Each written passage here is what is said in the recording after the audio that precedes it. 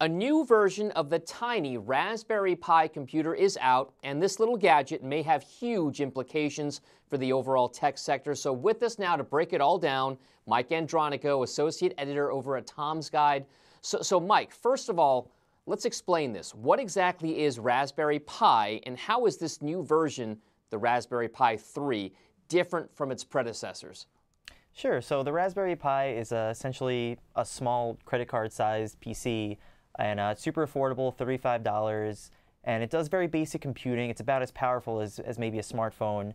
And what's special about the Raspberry Pi 3, the newest version, it's 10 times faster than the previous model, and it introduces wireless internet as well as Bluetooth compatibility. So it gives it a lot more use cases for both hackers and maybe people that want to use it in the classroom, things like that. So let's talk about those use cases here. So how do you think it's going to impact the overall technology world as a whole here, especially as people try to embed more technology into their homes? We're talking, of course, about this IoT, or Internet of Things phenomenon. This is what the Raspberry Pi is targeting, right? It's allowing developers to try to get a basic framework for how to integrate circuits and integrate technology into certain things around their home, right?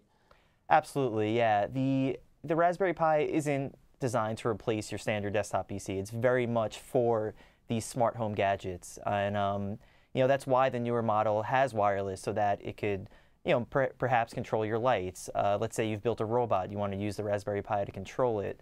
So it's really bringing Windows 10 to this whole Internet of Things ecosystem, and giving you a way to power all these interesting devices as those types of products get more popular. Now, Mike, you mentioned Windows 10. Raspberry Pi, we should clarify this right now, runs on a more scaled down or type of version of Windows 10. How might this new version affect Microsoft, the maker, obviously, of Windows 10? Yeah, so this could be very big for Windows. I think it establishes Windows as a platform that's more than just what you use for your everyday computing or what you use for work. This brings Windows into the whole smart home world, I think, and you'll see a lot more creative uses of Microsoft software, such as all these Internet of Things devices. And I think it's good for Microsoft. I think it brings them to a really interesting new place. So this Raspberry Pi phenomenon, again, a building block for developers, a building block for some gamers out there, a building block for people who want to tinker, but it could ultimately have some big implications for the overall technology world, specifically with regard to Internet of Things, or IoT. Thank you so much. That's Mike Andronico over at Tom's Guide. And thanks for watching. I'm Dominic Chu. Have a great day. Hey YouTube fans, I'm Landon Downey from CNBC. Thanks so much for checking out our channel. Here you'll find videos packed with all the info that you need to be smarter about your finances.